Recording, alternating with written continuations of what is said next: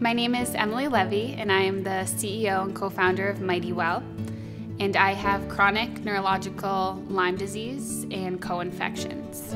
I was undiagnosed with Lyme disease for 7 years, and it wasn't until after my freshman year at college where we found out finally that that's what it was. I had to wear a cut sock on my arm to protect the extension tubing, and through a class project, that's where I got the idea of, okay, I'm a stylish young woman, I'm not gonna wear a cut sock on my arm.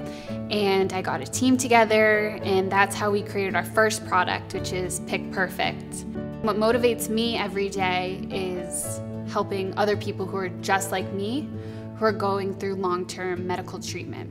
We have a mission, and that's a socially conscious one, where, just because we're patients doesn't mean that we're not people first, and doesn't mean we can't still live a full life with confidence and dignity. And that's where we came up with Mighty Well, and that will allow us to create a whole line of products for patients to look and feel their best.